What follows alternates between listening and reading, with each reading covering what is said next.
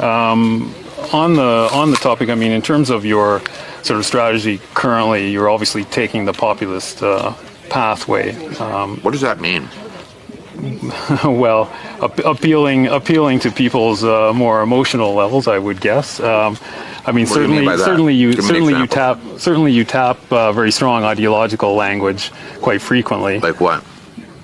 Left wing, this and that, right wing. I mean, it's that type of ideological spectrum. I never really talk about left or right. Anyways, I don't really believe in that. Okay, a lot of people would say that you're simply taking a page out of the Donald Trump book. Like which people would say that?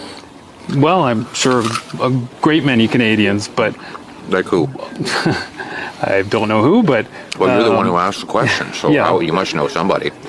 Okay, I'm sure there's some out there, but anyways, the point of this question is, I mean, why should Canadians trust you with their vote, given not just the sort of ideological inclination in terms of taking the page out of Donald Trump's book, but what are you also talking about? What page? What page? Can you give me a page? Give me the page.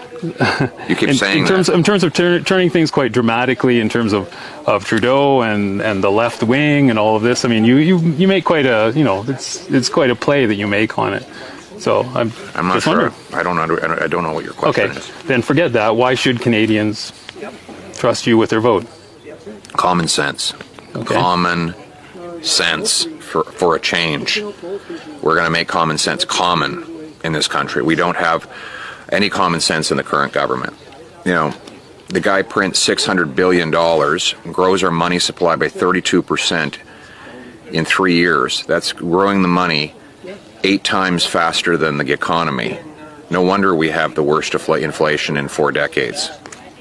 I'm going to cap spending, cut waste, so that we can balance the budget and bring down inflation and interest rates. You'll want to be able to pay your mortgage again? You want to be able to afford rent?